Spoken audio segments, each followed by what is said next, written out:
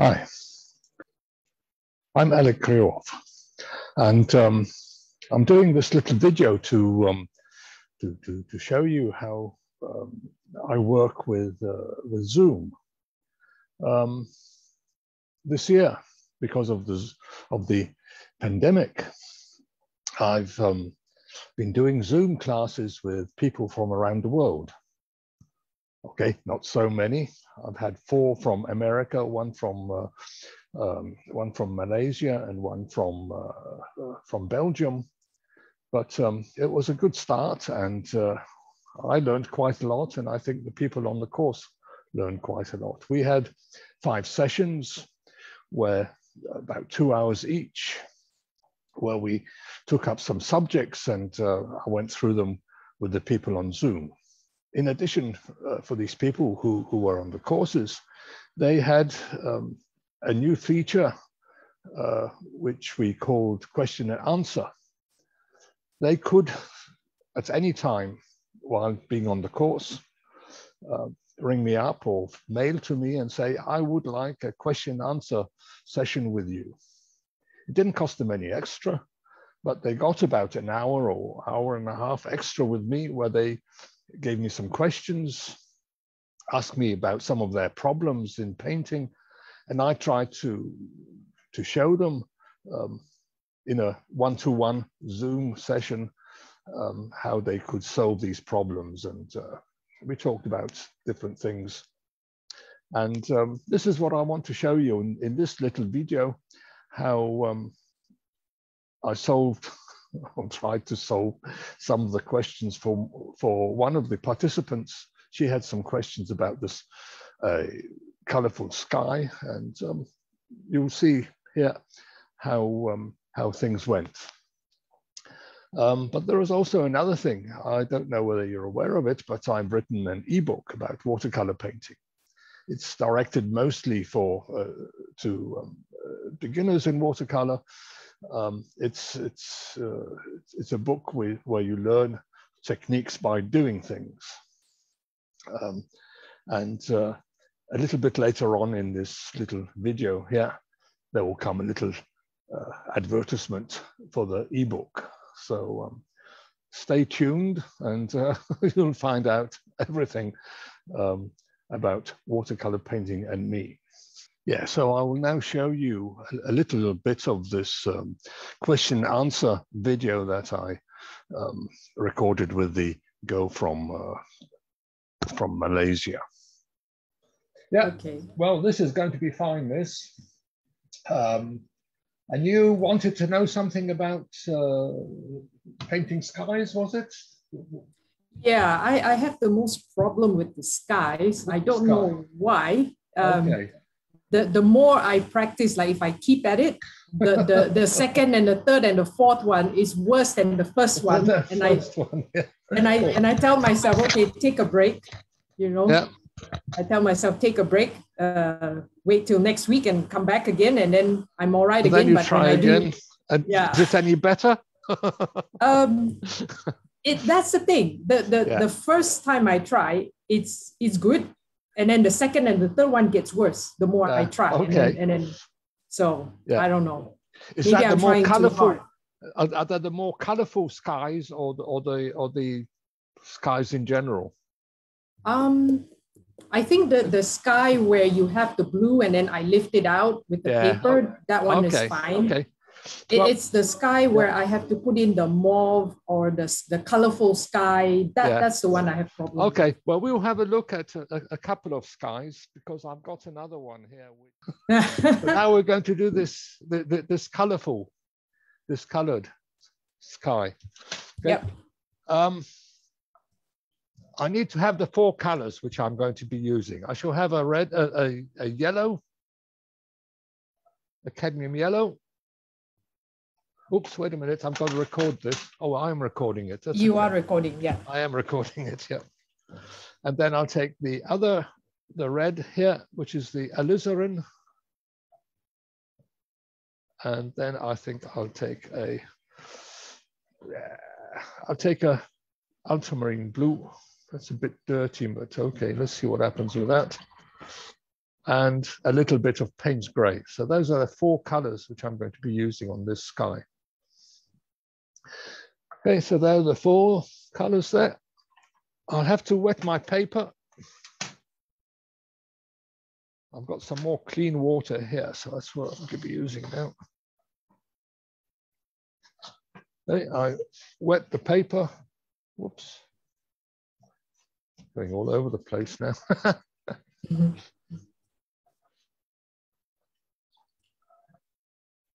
I wet the whole of the paper that I'm going to be painting on. So the whole paper is wet. And then I start with the first color, which is the yellow color. How wet is the paper? Is it the paper like is wet. glistening? The paper is wet now. Yeah. Wet. Okay. I'll take a little bit of the yellow. So I'll take the yellow here onto my brush, and I put it. I'm not trying to make it in stripes or anything. I'm just trying to put some color on the paper. Trying to see, I'm not trying to make it go in stripes or anything. I'm just putting the color on. And here I go over the top of the paper, and here I go over the top of the paper. Because if you don't do that, you must probably put the other color around it. And that's not a good idea. So to stop myself from putting the red color around the yellow here, I've gone all the way up to the edge of the paper. Now I take the red color. Okay, so I take a bit of red color here, and I put it over the yellow. And I take a bit more of the red, and I put it over here somewhere. But when I've put these 2 colors on, then I go back to my water, wash the brush out. So there is no color in the brush, just water. And I look at this here. And if I like it, then I keep it. If I don't like it, for example, here, it's a little bit sharp, these two colors. So I want to get them to run a little bit into each other. Here it's a bit sharp. Okay, so here, perhaps I want them to run a little bit into each other. Here it's quite sharp. But I don't do it everywhere. Just that's most probably enough. See, the problem with this technique is you've got to do it so many times that you know what to expect. Otherwise, you'll just mix the whole thing into one color. That's the idea is to get as many colors out of these 4 colors as possible. So now I go over to the blue. Now I know if I paint the blue onto the yellow, then I'll get green. I don't really want a green, so I'm going to paint it more where I've got the red. But I know that if I'm beginning to mix in red, yellow, and blue, I'm going to get brown, and I'm starting to get some brown color here. But that's okay. I can live with that, I think.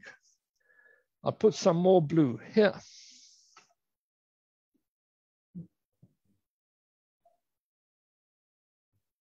Perhaps a little bit more there. Now it's not blue because I've mixed some colors on the paper, so now they're brown. So if I spread any color, it's the brown color I'm spreading. It's not the blue color. I'll just take a bit more blue here. Now I've taken this very strong blue color here.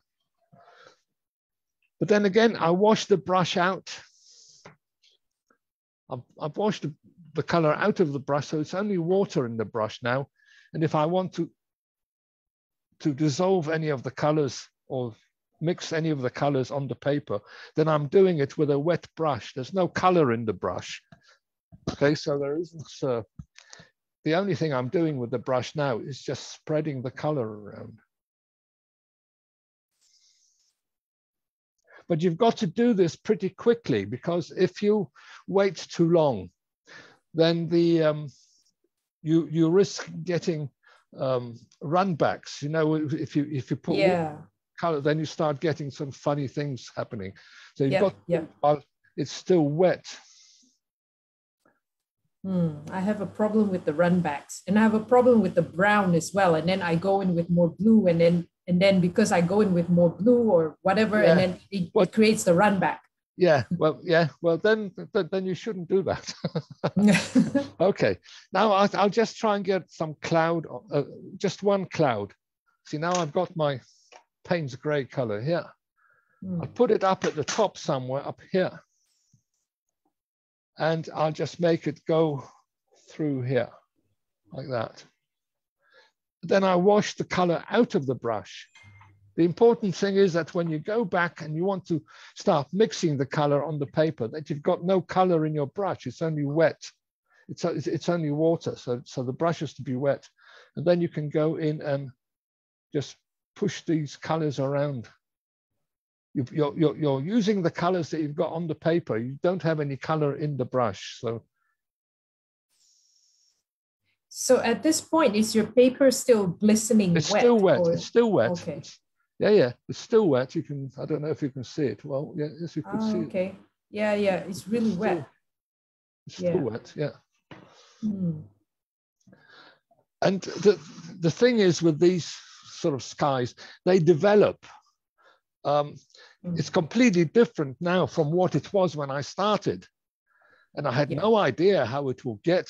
I didn't like it too much at the start, but now I've got something like a sun here, perhaps behind some cloud. There's a big cloud that's coming here now. I mean, it's not too bad now. Yeah. And I could, by adding a little bit of yellow to my Payne's gray, get a very dark green. And with that, I could try and get some trees or something. Okay. So here, for example, I could just start by putting some land or whatever you want to call it. And the funny thing with this is, I don't know whether you can see it, but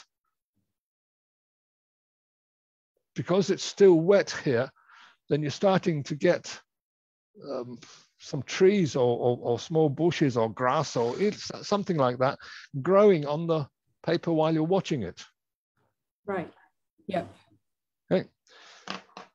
Actually, I quite like that.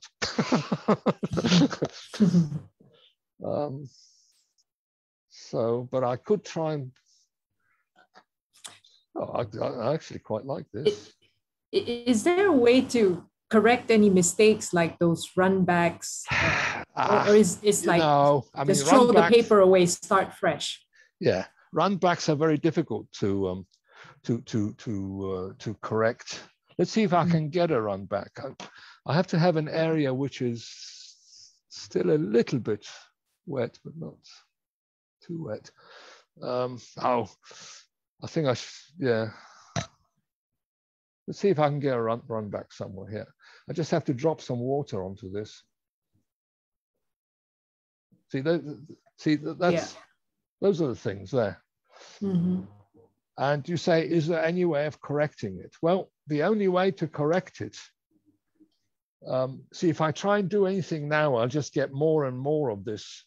If I come with a wet brush to this area here, I'll just get more and more of this. So the idea is to dry it. If you want to correct it, it's got to be on dry. So I'm going to use my hairdryer here.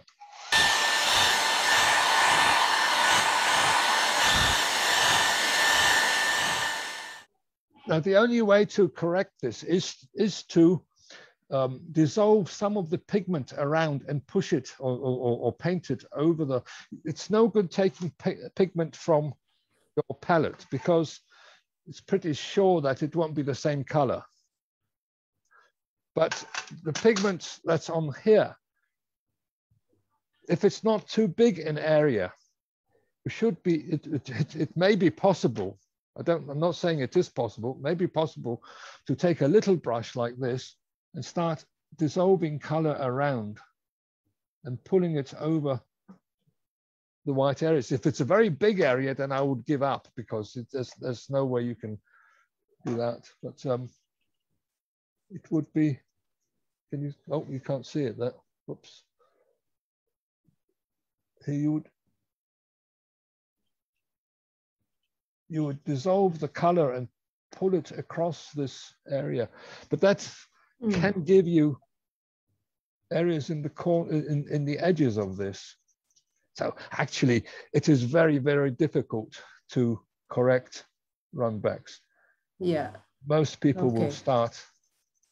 Again, you've got to really be able to dissolve all this color, all these pigments around the edges and pull them over onto the. But if it's too big an area, then you don't have enough pigments around to do this. So it's almost impossible to. Could you go over that with the Payne's Gray again, like you do? Well, that's what I'm doing now. See, I've taken a little bit of Payne's Gray, and I'm painting it over. But you can still see where it was. So it's very difficult to get the right amount of color to hide this. It's almost impossible. Okay. I've got rid of small runbacks, very small runbacks, but this is a rather big one. But okay, it is a cloud. So, yeah, so perhaps one could make an even bigger cloud. Yeah, like with the mauve color cloud that you know. So one could perhaps make an even bigger cloud.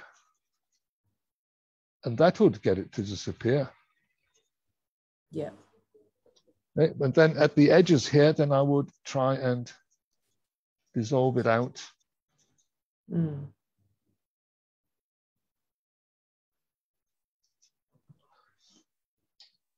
But, okay, I mean, you can see it's almost disappeared now, but it's only disappeared because there is a great big dark area on top now. Right. So and then you have to soften it. So you have to soften really it around broad area at the bottom. Yeah. So then you have to sort of, again, just with a wet brush, and I've got water in it. I just sort of dry it like that, and go in and just dissolve the edges of this. But it's not the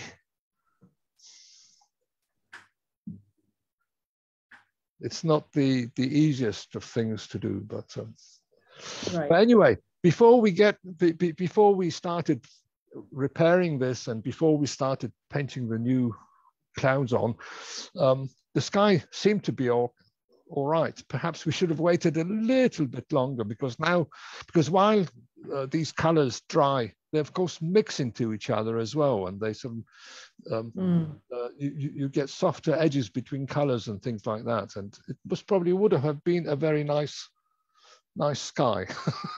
Yes.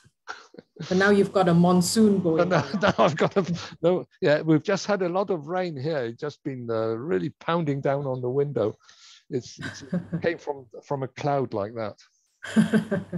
And you can see what's happening here at the bottom. This is also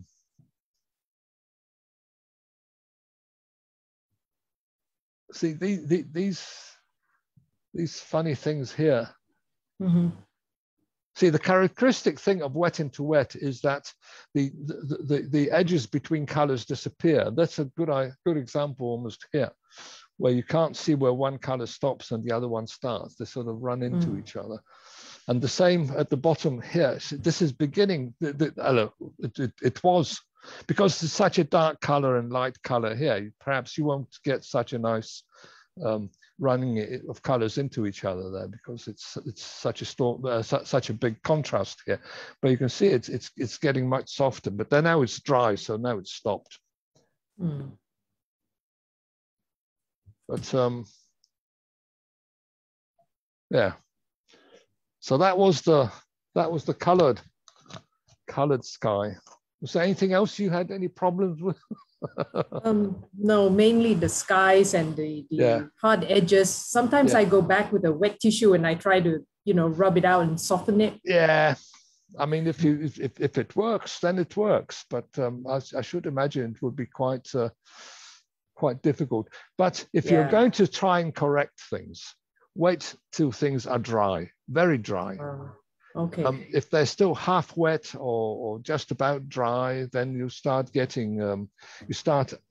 dissolving the pigments too easily, and it sort of runs away from you. But you've got to wait till things are really completely dry, and then you can dissolve some of the pigments and drag them across other things. But, right. Okay. Yeah. Yeah, because I was trying to correct things when it's wet, and then I get a wetter paper and I get the bigger run back. So it gets worse and worse. Yeah. If you like the way that I teach and believe that you can benefit from my lessons, then I would suggest that you have a look at my ebook. The book called Watercolor, a Book of Watercolor Techniques, is available from my webpage. The ebook contains 23 chapters and is written with people starting in watercolor in mind. There are sections on painting theory, tips and tricks, and step-by-step painting instructions. The book is now improved with extra illustrations and video clips. The ebook costs $15 and one pays by PayPal.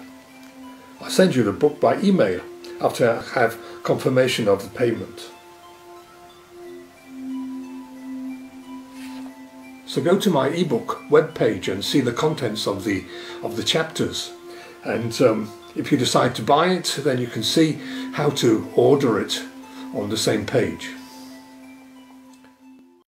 Also, I want to ask you, the type of paper matters, right? Yeah. Because one type of paper seems really thirsty and it's glistening, and I put the paint on, but the paint doesn't spread and run into each other. They remain streaky on the paper, even though the paper is really wet. Yeah. Okay. There are two types of paper. There is paper which is made just of cellulose. They take the wood and they pulp it and make paper out of that. And it's just pure wood pulp, and that's almost pure cellulose. That doesn't take too kindly to a lot of water. It doesn't absorb water. Then there's the other paper which has a lot of cotton in it. We've seen the paper with 100% cotton, 50% cotton. Have you seen this? You can buy, paper which has cotton in it is, of course, a little bit more expensive than cellulose paper, but it absorbs water better. It's softer as well. It's softer to the touch, and it absorbs water much more.